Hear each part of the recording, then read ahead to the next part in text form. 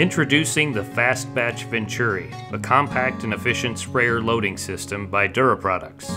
The FastBatch Venturi is a turnkey, fully assembled batching system featuring Dura 1-inch electric valves, a 40-gallon cone, and an auto-batch high-flow carrier system that is securely mounted on a durable metal frame with forklift slots for easy transport. General operation begins by checking all of your chemical and water connections, ensuring all clamps are snug and cam locks are closed. Set your carrier water batch size on your 2-inch or 3-inch Dura auto batch high flow meter. Today we'll be making a 1,140 gallon hot load. We'll need 1,082 gallons of water. Set your 1-inch Dura auto batch meters to the amount of product you need. This recipe includes 19 gallons of atrazine, 19 gallons of Class Act, 19 gallons of Durango, and 1.8 gallons of Interlock. Open your water supply and fill the transfer pump housing. It may be necessary to temporarily open the outlet connection of the pump for a complete prime.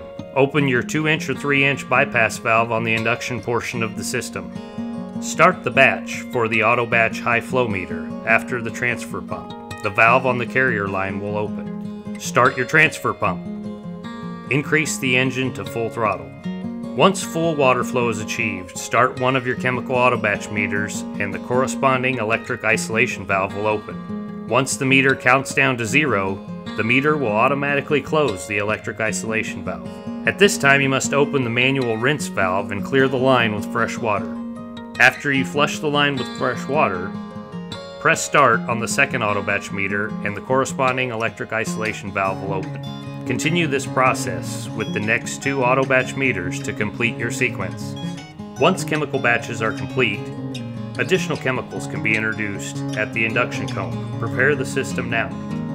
Open the valve at the bottom of the induction cone tank. Chemical jugs may be introduced at this time. If chemical powders are required, open the swirl rinse and pour the product into the cone tank.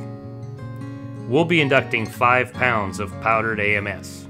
Even if no powders are required, it's a good idea to run the swirl rinse for a few seconds between each chemical and again before closing the valve at the base of the cone tank. Once all induction is complete, return the bypass valve to full open.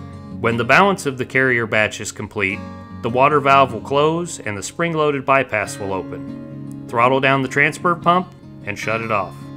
Your hot load is now complete. Dura products. Fast, simple, safe.